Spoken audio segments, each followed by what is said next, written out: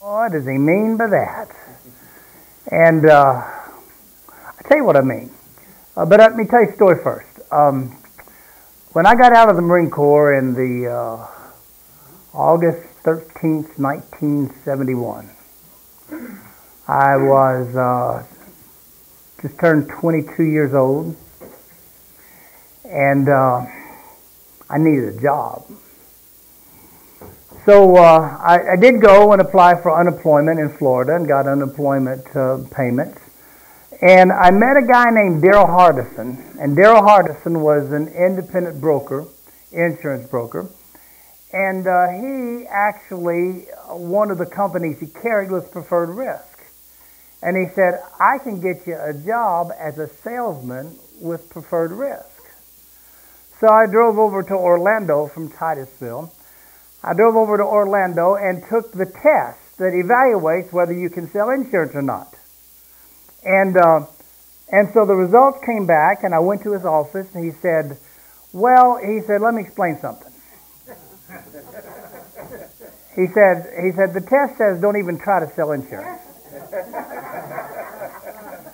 But I've learned those tests, they don't know. You know, you can do this. Okay, but there's not going to be a guarantee. There's not going to be a draw. There's not going to be just what I sell is what I get. So in insurance, what I learned was you have to create a need. Now, I'm hungry right now. You don't have to create a need for lunch for me because I'm going to go buy lunch somewhere when I leave here. And there are lots of things where you don't have to create a need. The need's there, right? But insurance, and here I am 21 years old, so who's my main clientele? Well, people my age, young people. Well, now young people, 22, 23, 24 years old, mid-20s, mid-30s, they're not going to die, and they know it. They're invincible. Not going to. Old people are dying, not young people. And so I think he overestimated my clientele because I'd go and number one, the presumptive close was something that I just couldn't do. I don't like to see people squirm. That's where you just go through the whole thing, and then you say there's plan A and plan B. Yeah, we've got to do plans. Then you ask them, so which plan do you think better suits you? That's all you ask them, their opinion about a plan. And they said, well, I think if I was going, probably B, and make them pick a plan. And then you just start writing out the contract. And they're thinking, he came in, he's a really nice guy, he likes my family, he likes my dog, he likes my car, he likes everything. And I've said something that makes him think that I'm buying this. And I don't want to interrupt him, I don't want to be rude, so 15 minutes later you fill out this long application, say, give me a check for $25. That was back when $25 was $25. That's 71. And I couldn't do that. I just couldn't do that. I come to the end of my presentation. I say, "So you gonna buy it?" And the answer was always no, except for once. I sold one policy. I made $30 in 4 months of selling insurance. And my problem was I could not create a need in their minds. I couldn't do it. I couldn't convince the mid-20 guy that he was going to die. He didn't think he was going to die. Now me, I think about dying every day. Sorry about that, I just do. It didn't happen yesterday, hadn't happened so far today. And I'm working hard, to go in the rapture. I'm working hard. But anyway, young people, I couldn't create the need. Well, some things there's a built-in need for. You don't have to create a need. People realize they need things. Eternal life is something that people don't necessarily grasp. Oh, I need eternal life. Especially young people, same problem. They don't really need, as far as they're concerned, they don't think they need anything.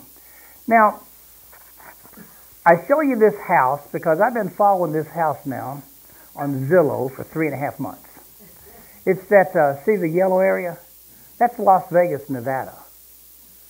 And notice, for those of you that are from there, I said Nevada. Okay, yeah, okay. And actually, it's only Lou and Minnie from there, so I just want to show them I knew how to pronounce it. All right, that's 3970 Spencer Street, and there's, oh, didn't mean to do that. Let's go back. Well, let's get time. Yeah. All right, that's the strip there. Look at there, 2.5 miles from the strip. I mean, it's nice. That's a child facility, a child government facility right there. It's close to lots of stuff. As a matter of fact, if you look down, all these houses, they all got pools, nice houses. But notice there's a big lot right here. Big lot. Now you think, why in the world is he following that house? That's the house.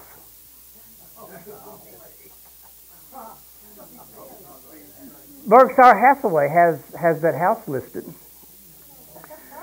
Now, in 2018, the taxes on it were only $7,700. But they want, no, a year. Yeah. But they want $18 million. Berkshire Hathaway. And there's 5 beds, 6 baths, 2,300 square feet. It's been on the market for 3.5 months. Nobody's bought it.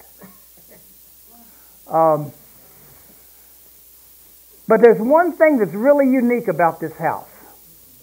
I mean, really, more than location. I mean, 2.5 miles from the strip. Did I mention that? More than location, and it is this. It has a killer basement. It has a 15,200 square foot basement, 26 feet under the ground, that is decked out. That's the house that's 5,000 square feet underneath. That's what it looks like from that angle. They got murals on all the walls to make it look like you're outside, and lighting that makes it look, got a pool. That's all underground right there. And that's what it looks like at night. Of course, it's not whatever you want it to be night. And it's a cool house, right? But they still can't sell it. I mean, beautiful house. I mean, wouldn't you love to live 26 feet under the ground in that? What would make this house sell? I mean, really, what would make this house sell? That would do it. I called my dad last night, and my dad's 90, and Ben's 90. Ben's a little older than my dad. No, actually, my dad's 3 months older than Ben. But so I called my dad last night, and I said, "So who was that couple 60 years ago that you and Mom used to play cards with, that got scared in 1962 and built their own bomb shelter?" It wasn't, no, but it was built their own bomb shelter. And so we're going back and forth. He can't remember, and finally I said, Colleen, and he said, "Yeah, Colleen." So we talked a while longer about something else, and then he says, Carl and Colleen. And they were trying to get the last name. We can't get it, and I'm saying, and you know, I hadn't thought about these people in years. And it just popped in. Mine's a funny thing. Atwood. And he said, "That's it. Carl and Colleen Atwood built a bomb shelter because, remember 1962? I went to school that day in October, and I thought that might be the end of our world that day. I mean, really, all of us. It was solemn on the bus that morning. We were nearly cutting up, but that morning we thought this could be it. Khrushchev was ready, and John Kennedy was ready, and whoa, they had missiles aimed at us from Cuba, and we were worried about that. Well, I'll tell you what, that house, there are a lot of people going to pay $18 million for that house. If suddenly Kim, whatever his name,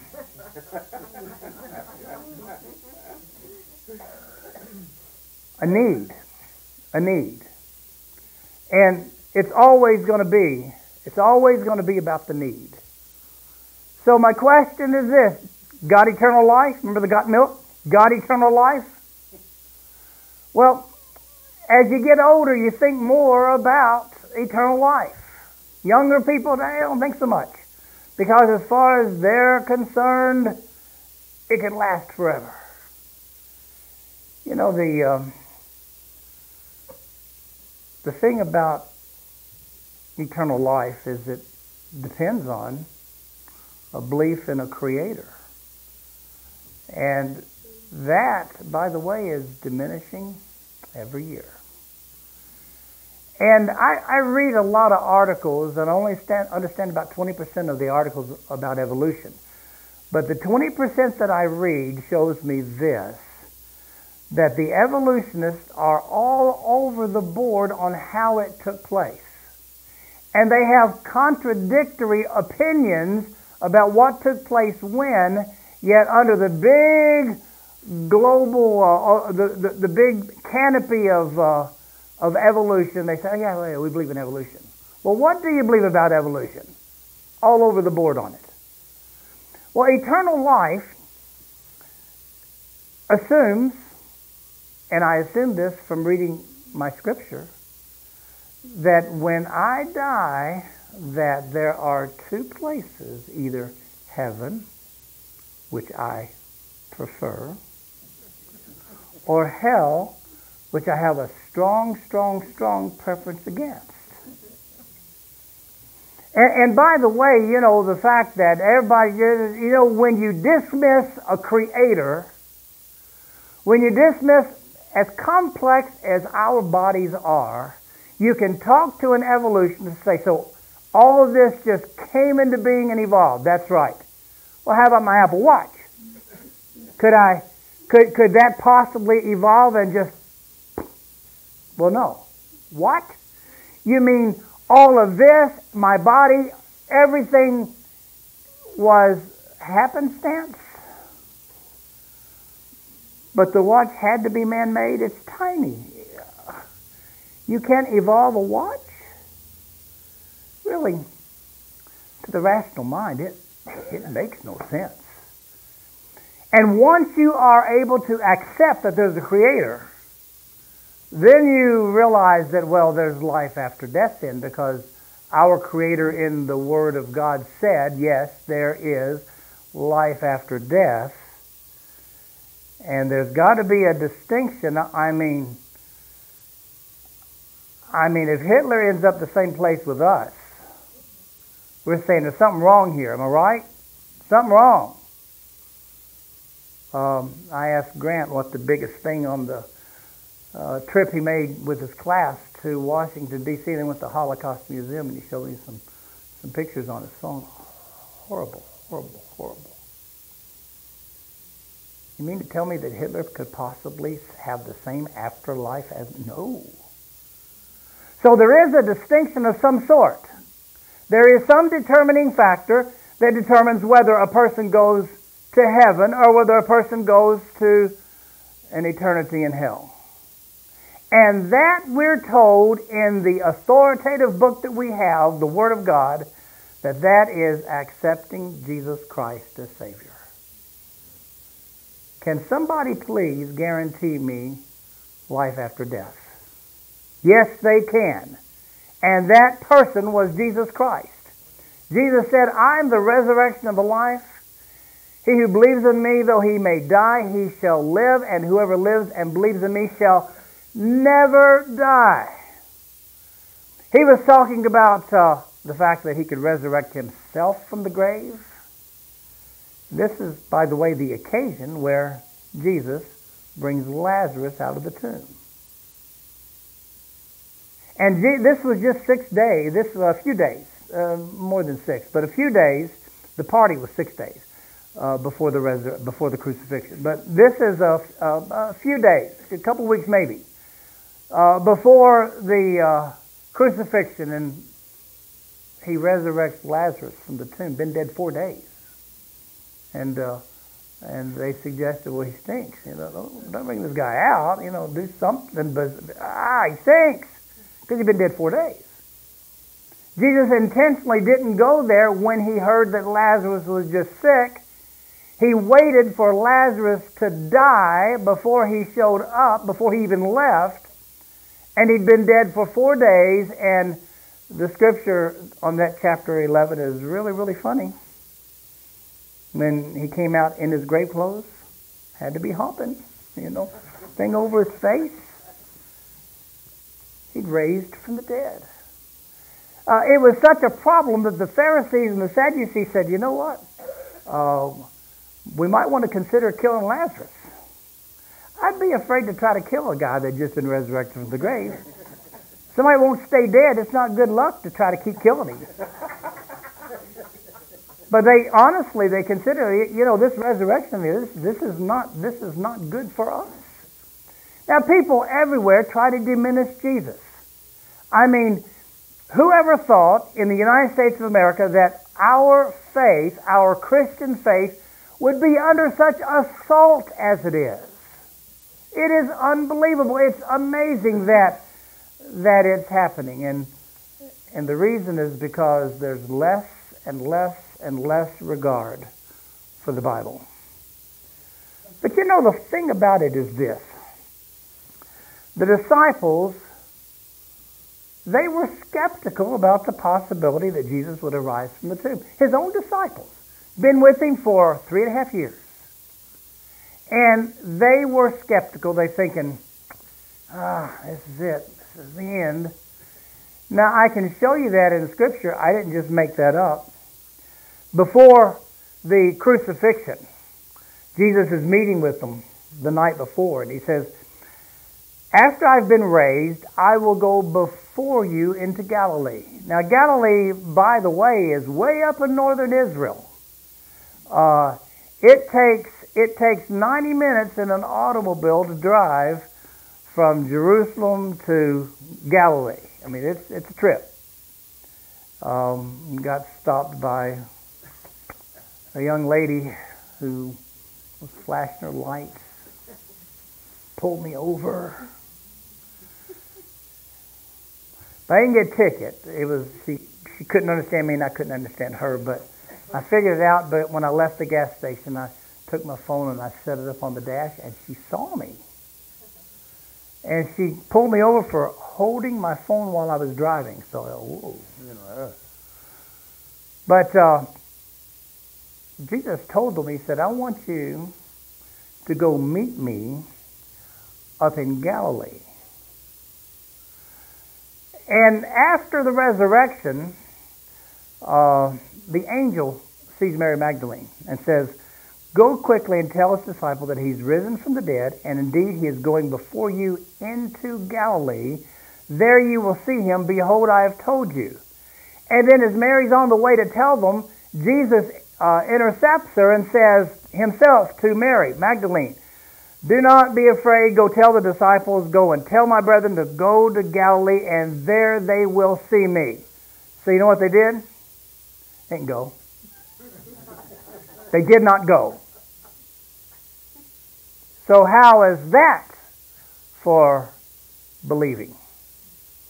You pick out 11 good men. No, you got one stinker. All right. You pick out 11 good men. You preach them. You teach them. And then you tell them what to do. They don't do it. Sometimes it's hard to get good help. They didn't believe. As a matter of fact, in Mark 16:14, later he appeared to the 11 as they sat at the table, and he rebuked their unbelief. Took me a while to figure out what that meant because it doesn't specify. Well, what that means is he's meeting them there in Jerusalem because they wouldn't go to Galilee. They just wouldn't do it. He rebuked their unbelief and hardness of heart because they did not believe those who had seen him after he had risen. Their unbelief. So the resurrection was actually a little bit hard to wrap their brains around, even his own disciples, after it happened. Resurrected from the grave. They even went to the tomb and saw the grave was empty. Still didn't believe. Jesus appeared to the 11 twice. The second time, we're not told where it was, but I'm betting the second time was up in Galilee. And a third time Jesus meets them in John 21, and he tells Peter, he said, Peter, here's what I want you to do. I want you to feed my sheep. So did Peter learn his lesson? Well, look at him. When I say don't squander the resurrection, here's a guy that after that day, he never squandered the resurrection again. Because he gets up before the people that have Jewish leaders there, these same people who had put Jesus on a cross. And he stands up to preach to them, and he says, the God of Abraham, Isaac, and Jacob, the God of our fathers, glorified his servant Jesus, whom you delivered up and denied in the presence of Pilate when he was determined to let him go.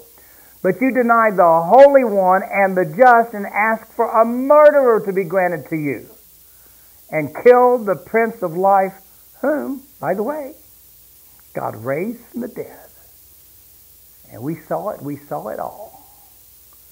We're witnesses. So the deal is, here's Peter. He said, the resurrection turns out to be the big deal. I mean, the big deal. The big deal is Jesus arose from the grave. Oh, yeah. There was that crucifixion thing. We were all really, really sad. And for 3 days we mourned. And we thought it was over. But then, Jesus comes out of the tomb. And when Mary and told us about it, we thought, I don't think so. But once we realize, once we've met with Jesus and we've seen that it's Him, hey, this resurrection's a really big thing. This resurrection sets us apart from, way from Judaism. This sets us apart from every other religion. A resurrection from the grave. So then Peter has this next occasion, and it's over in chapter 4. In chapter 4, Peter is called in on the carpet. Well, the Sanhedrin, they really had stone floors. And Peter's got his opportunity. These are the very people who crucified Jesus. I mean, the very people. And so they say, heard you've been preaching. Explain to us what you've been doing. Peter, filled with the Holy Spirit, said to them, rulers of the people and elders of Israel, if this day we are judged for a good deed done to a helpless man that healed the man at the temple that had been crippled from birth, by what means he has been made well, let it be known to you and to all the people of Israel that by the name of Jesus Christ of Nazareth, whom you crucified, whom God raised from the dead, by him this man stands here before you whole. No, Peter, he recognizes the value of the resurrection here. He says, wow, this really is a big deal. When Peter gets up to the Gentiles, up to this point it had just been Jews and Samaritans in chapter 8. When Peter gets to the Gentiles, and the Gentiles are a bunch of pagans, a bunch of heathens that their religion was debauchery. I mean, just hedonism. And Cornelius the centurion, who could have had Peter killed any time he wanted to, he had the authority, but he calls for Peter. Peter goes up and preaches. And Peter says this, we're witnesses of all things which he did both in the land of the Jews and in Jerusalem, whom they killed by hanging on a tree. Him God raised up on the third day and showed him openly, not to all the people, but to witnesses chosen by God, even to us who ate and drank with him after he arose from the dead. It's about the resurrection. Peter knew it's about the resurrection. If you're going to set yourself apart, if you're going to say why our God is different, if you're going to explain why Jesus Christ is our Savior, understand this, it's about the resurrection. Don't squander the resurrection. That's what makes us different. Oh yeah, people get talking about, oh yeah, ours is, we love one another and we fellowship and we do this and we have potluck dinners and, it's all about, okay, yeah, we do all that. But the big deal is it's about the resurrection. I mean, that's the big deal. The resurrection of Jesus Christ. In Acts chapter 13, Paul takes over. And Paul preaches the resurrection of the synagogue right there among the Jews, right there in Antioch of Pisidia. He preaches the resurrection. In Acts chapter 17, Paul goes to Thessalonica. He enters the synagogue and he preaches the resurrection of Jesus Christ from the grave. In Acts chapter 26, Paul is called in before King Agrippa. And Paul, before King Agrippa, he says, look here. The Jews had me arrested. Here I am standing before you. And let me explain a reality that I cannot deny, I cannot take back. It is what it is. Jesus rose from the dead. What are you going to do about that? It is what it is. And that's when King Agrippa said, almost you persuade me to be a Christian. The resurrection of Jesus Christ from the dead, that's what makes us unique. You know, we all got unique qualities. But what makes our faith unique? Buddha's dead.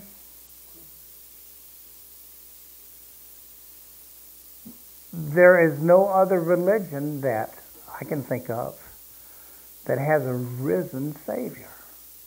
And think about it for just a moment. If you're going to tell me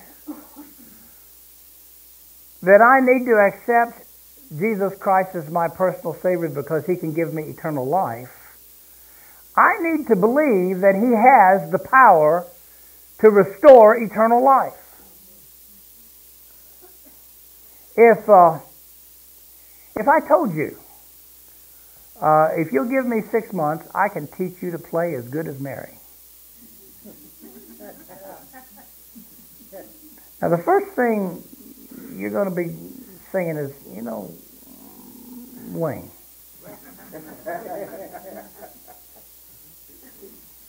Can you play the piano? And if I say, maybe, never tried, don't know. If you don't believe that I have power over that piano, you're not going to come take lessons from me. Now, I taught my son to play racquetball, and in 6 months he's beating my brains out. But I've been playing all my life. But here's the deal. You have to have something that shows that you've got the power to do what you say you can do. Jesus rose Lazarus out of the grave, out of the tomb, and then a few days later, Jesus resurrects Himself out of the grave. And Paul tells us in 1 Corinthians chapter 15, right after this passage right here, he says, He was seen, above 500 witnesses saw Jesus Christ after He came out of the grave. And then we have Paul explaining how important the resurrection is. He says this in 1 Corinthians 15. Moreover, brethren, I declare to you the gospel which I preached to you, which also you received, and in which you stand, by which also you were saved, if you hold fast that word which I preached to you, unless you believed in vain. For I delivered to you first of all that which I also received, that Christ died for our sins according to the Scriptures, and that He was buried, and that He rose again the third day according to the Scriptures. Here's what Paul's saying. The gospel message, the gospel of Jesus Christ, is the death, the burial, and the resurrection of Jesus Christ. Don't squander the resurrection. That is what sets us apart as unique, as Christians. The resurrection of Jesus Christ. And I know we don't talk about it constantly, but perhaps we should.